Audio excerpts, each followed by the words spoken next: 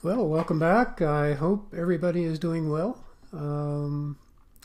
We're returning to our discussion of the correlation coefficient and the slope as seismic attributes. Remember that Bohorich and Farmer, for example, make good use of the cross correlation they use inline and cross-line trace correlations to come up with a coherency volume. And you can see that they've nicely outlined some channeling here on a chronostratigraphic surface in the seismic volume. We have some other examples here, semblance-based, eigenstructure, gradient tensor based estimations. And you can see they do, to a varying degree, do a good job of pulling out features in the seismic data that you might not otherwise see. Although this is a pretty good seismic data set, you can see some channeling over here. And the techniques that have been used have certainly enhanced the appearance of the channels in this data set. Down here we have an approach proposed by Gao in 2006. Here we have the input seismic. You can see some faults, you can see some structure, we can see some stratigraphic variability, and so on. Gao uses the absolute value of the slope of the regression line correlation between a sine wave, in this case, and the seismic data, sample by sample, just kind of rolling that sine wave down through the data, calculating the slope sample by sample. And you can see that this approach does a nice job of enhancing structural discontinuity in the data.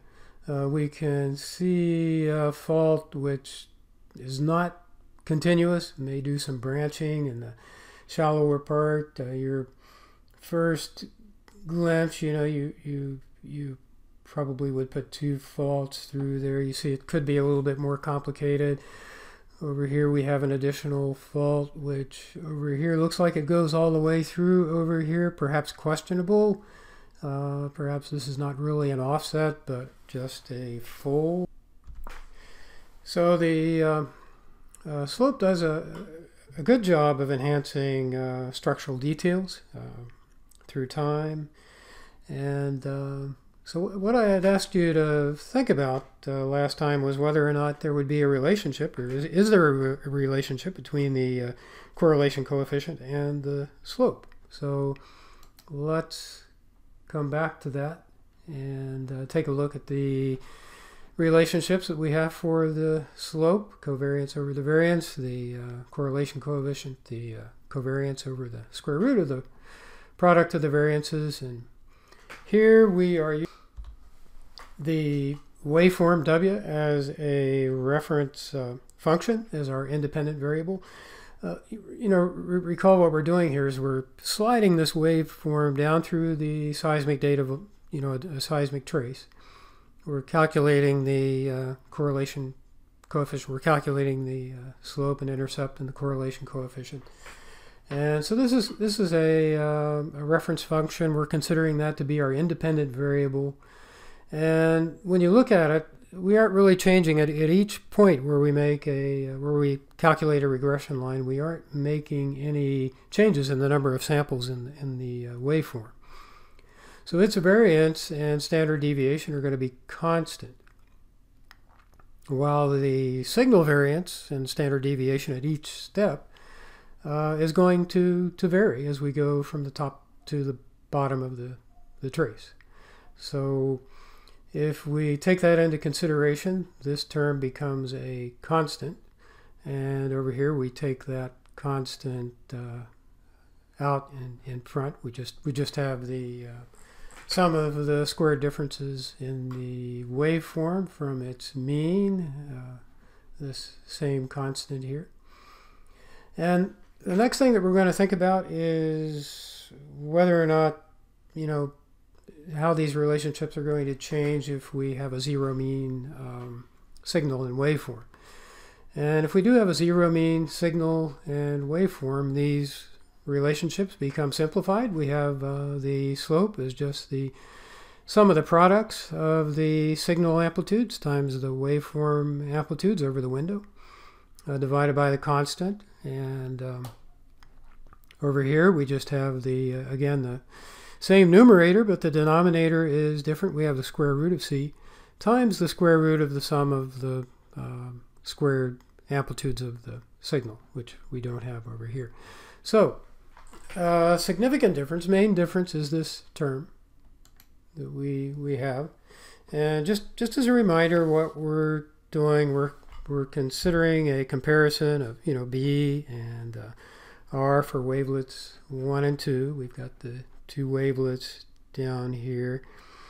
And all we're doing in the case of wavelet 1, for example, is we're taking this wavelet, we're moving it through the signal, and we're calculating the slope and the intercept and the correlation coefficient sample by sample along the length of the signal. Calculate R, calculate B. Again, this is a sample by sample calculation. So if we look at the results, and one of the questions that we might have is the slope going to be a good proxy for the correlation coefficient? And we've seen that the correlation coefficient has an additional term. It has the square root of the sum of the squared amplitudes here in the denominator. So we would expect to have some difference here between the, in other words, the correlation coefficient is not going to be the same as the slope. So we do have this variance term in here. And we can see that, interestingly, that, or perhaps as we would expect, we'd see these two terms converge to 0 when the dispersion in values or in estimates of R would converge to 0 here as the slope and the correlation coefficient converge on 0. Same over here, correlation of wavelet 2, the correlation between the correlation coefficient and the slope for wavelet 2 and wavelet 1, we see pretty much the same thing. We see quite a bit of dispersion in the estimates of R for any particular value of the slope. So if we fit a straight line to these two for wavelet 1 and wavelet 2, waveform 1, waveform 2, we get good correlations, about 95% here, about 92% there. However, we do see as an estimator that B as an estimator of R is really, you know, there's quite a bit of error there. If we just look here for a slope of -1, we are probably going to get values from about minus 0.7 to 0.3. So there's quite a bit of, it's not a very good estimator. Although we do have a good regression line fit, we have a good correlation there. The using B as an estimate of R is going to have a lot of inherent error. We see that in both of these plots over here, quite a bit of scatter for any particular value of the slope. Okay, so what are we doing here? You know, could the slope be a proxy for R? I think our answer is not a very good one. But let's take a look at what we're doing here. Also in terms of the absolute value of the waveform correlation. Remember that the correlation tells us how well our target waveform, in this case, you know, waveform 1, correlates with the signal sample to sample along the trace. And we're interested in high correlations. You know, if we have high correlations, we know that the response that we see in the signal is related to that of the waveform. And if we have a particular reservoir interval or some other feature, stratigraphic feature that we're looking for, we're probably going to be interested in these high positive correlation areas. And so, as we mentioned before, we'd probably want to window the seismic data using a window that kind of straddled the zone of interest. You're going to come up with a variety of different conclusions. If you look vertically up and down the trace, you know where your reservoir interval is, so it would make sense to focus on that. Taking the absolute value of the waveform correlation, we get this series up here, and what I'd be looking for here would be some similarity between the absolute value of the correlation and features in the original signal. And what I've highlighted here are just kind of go from a peak to, well, we're coming up on the limb of a high correlation, absolute value correlation. Here we've got peak to almost a trough. Here a small peak to a small peak. A large peak to a large peak, a large peak to a kind of a zero. So we don't really see correlations in terms of amplitude and phase between the absolute value of the correlation and features in the signal waveform. The correlation and absolute value bear little similarity in amplitude and phase relationships in the signal.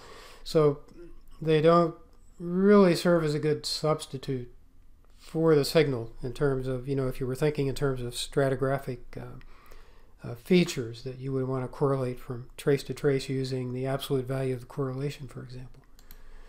Here we have the absolute value of the slope, and we'd have the same question. Do we see features in the signal? Can we trace those features in the signal, amplitude or phase, from the signal to the absolute value of the slope? And again, we don't really see a direct relationship between the two. So slope, as we showed in the plots of R versus B, slope really doesn't tend to be a very good proxy for correlation coefficient. And this is for waveform 1. This is for waveform 2. Waveform 2 is a cosine wave in this case instead of a sine, but we're taking the cosine wave in this case, and we're correlating it, cross-correlating it with the signal sample by sample from the beginning to the end of the trace, and then looking at the values of the slope that we see down here, and then we're taking the absolute value of the slope. I've done a little bit of scaling here just to plot things up. But we come up with the same conclusion that features in the, at least in terms of amplitude and phase that we see in the signal, we do not see in the absolute value of the slope. So in that sense, we're really not, we don't have a feature, the absolute value of the slope, that is going to translate from characteristics that we see in the signal into similar characteristics within the absolute value of the slope. And then I've just highlighted some, some peaks in the signal, just kind of compared them to what we see in the absolute value of the slope. Now, one of the things that you can see right away is that the absolute value of the slope, the absolute value of the correlation, and either one produce higher frequency, because we've taken the absolute value, we've flipped the troughs into peaks, and so we're kind of going back and forth from peak to trough to peak to trough to peak to trough over a shorter period of time than we do in the calculated slopes down here or in the signal. So we expect to see some frequency enhancement, and indeed we do. So here we have the spectrum and this red line here of the absolute value of the slope for signal W1, here for the absolute value of the signal compared to waveform 2, and then this would be the spectrum of the signal. So you can see that we've got some higher frequency response out here in the absolute value than we do in the signal spectrum. But remember, the features that we see here, the higher frequency features that we do see here, are really not conveying information about the stratigraphy. So So as we come over here and we look at this comparison, we've got the input signal over here. We've got the absolute value of the slope plotted up down here. It does a very nice job of highlighting some structural features in the data. It enhances high frequency content. This is certainly higher frequency than this. But it just appears to be unrelated to the signal in terms of amplitude and phase relationships. And so one would look at this and have to have some questions about making any stratigraphic interpretation, the lateral stratigraphic interpretation. There's no real direct one-to-one correspondence between what we see up here and something that we can, using the convolutional back to impedances in the subsurface. We would have a difficult time doing that here. So what conclusions can we draw? Well, the formula for the correlation coefficient is similar to that for the slope, but it contains an additional term, the square root of the windowed sum of the squared amplitudes. The slope could be used as a proxy for the correlation coefficient, but you'd have to put up with that. You'd have to ask yourself why you're doing it. For the absolute value of the correlations and the slopes could certainly provide you a higher degree of structural resolution, but might not be very good for stratigraphic correlations. The amplitude spectra, as we saw, they do enhance the high frequency content, but again, you'd have to look at that with some guarded optimism. You've got higher frequencies, but does that really translate into resolution, increased resolution of what? Are we seeing increased resolution of velocity and density contrast within the subsurface? Probably not. We are seeing laterally across the line, we're seeing enhanced structural discontinuities. But stratigraphically, this I think is a question that one should have in terms of the interpretation, the enhancement of higher frequency.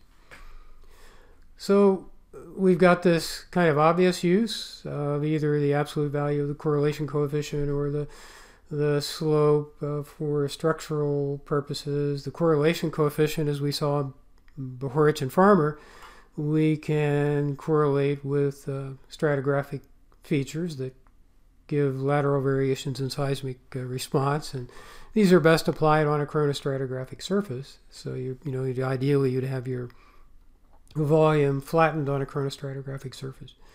The correlation coefficient does provide a statistical estimate of similarity between response and target waveforms, as well as trace similarity or difference. I don't think we find the same level of usefulness, utility, in the absolute value of the slope or the absolute value of the correlation coefficient in terms of amplitude and phase relationships that might be related to stratigraphic variability. So what I'd like for you to do for the next time would be to consider how you could enhance frequency content and preserve relationships in the relationships to the signal. Thanks for joining us, and hope you continue to do well. See you next time.